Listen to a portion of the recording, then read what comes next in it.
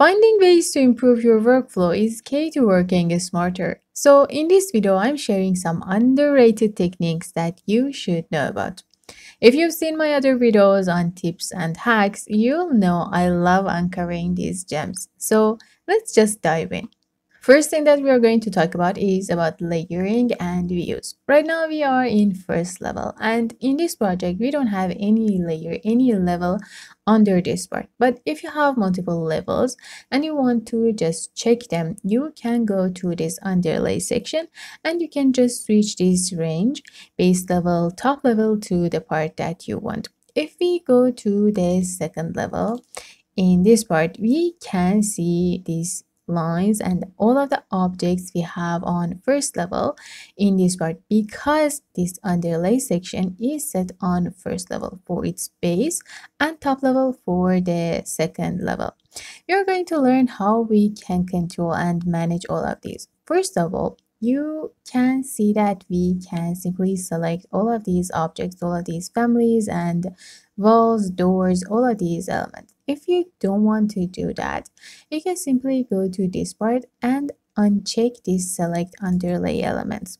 Okay, right now if you hover your mouse over these parts, you see that you cannot select them. These are grids, we have them continuously to the last layer on all of our levels, but about all of these other elements and objects, we cannot select them anymore. If you don't want to see them, you can just simply switch this range level, base level to none, and they will disappear. Okay, now for controlling these settings, for controlling its graphic, we can go to manage section, additional setting, and in this part we have this halftone underlay.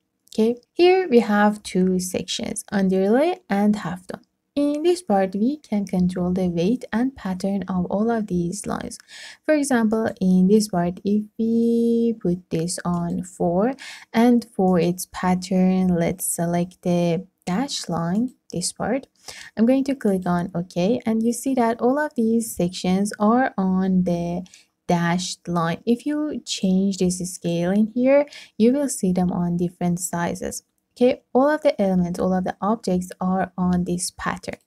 And if we go back to 1 by 100 and uncheck this thin line, you can see the weight of all of these lines too.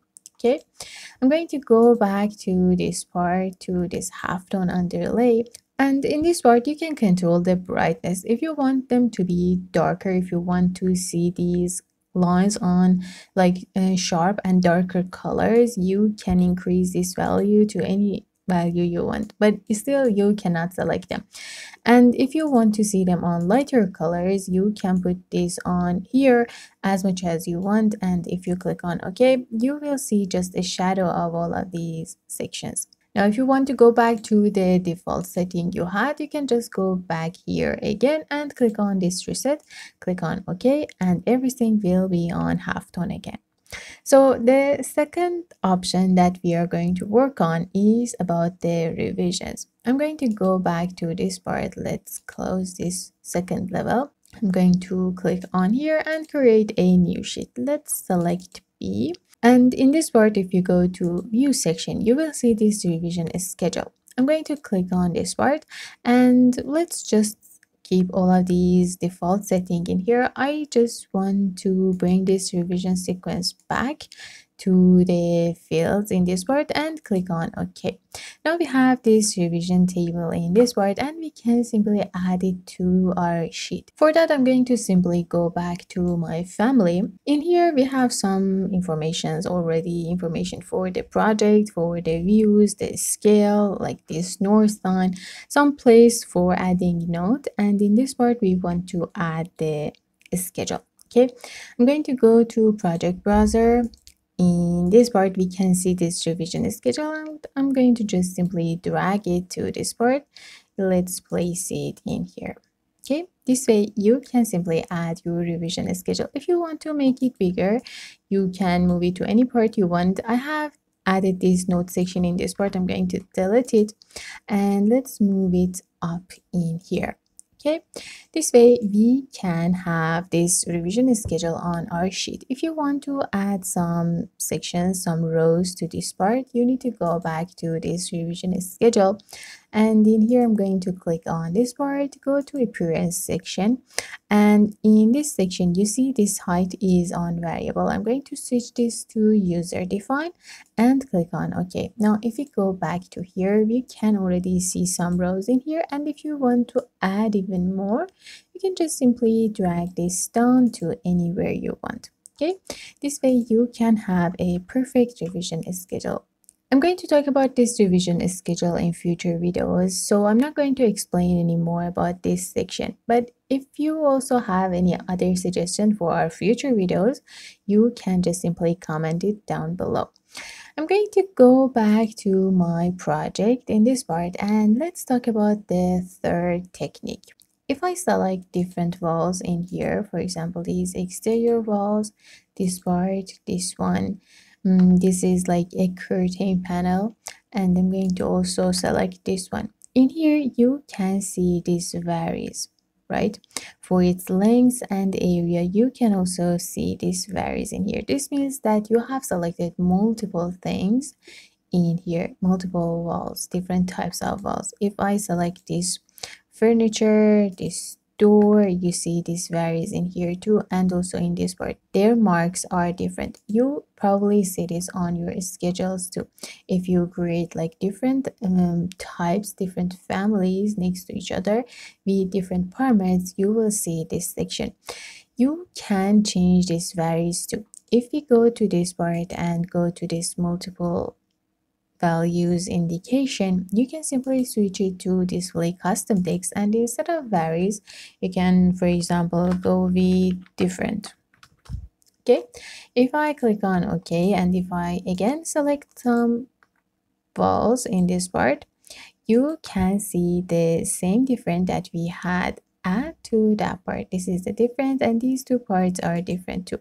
You can change it on your schedule. So for example, in here, let me go to view section and create a schedule for the doors, windows, families, anything we have. So I'm going to go with these walls, click on OK, and in this part I'm going to add the area, the count, then we can go with the family, we can go with an image of that, we can go with lengths, and maybe the type.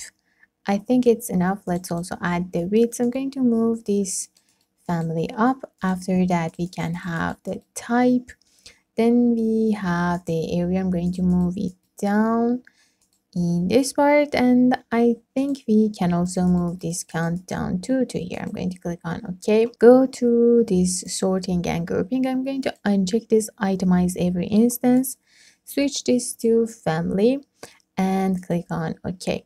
So now you can see this different in here. You can see this different in all of these sections. This simply means that we have multiple values, multiple sections, multiple types in this part. Okay, there is also another way that you can do and fix this part. I'm going to go to this formatting section, and in this part you have three options. Use project settings, so it will follow the varies section. Display as varies and the different things that we add in this part. If we apply this to here, it won't work, but if you want to check it, I'm going to go to type section and switch this to varies. For the lengths, we are going to keep it on this part, and for this width we are going to use this display custom text. So I'm going to go to length section, let's keep it on this, and for width I'm going to switch this to display custom text, and in here I'm going to add another like text. Maybe we can go with like multiple, and I'm going to click on OK again. Now you can see three different settings, three different names for the same like tool, for the same like concept. So these are different settings that you can use for your projects if you need them. Thank you so much for watching until now. If you enjoyed watching this tutorial, don't forget to like and subscribe, and I will see you next time.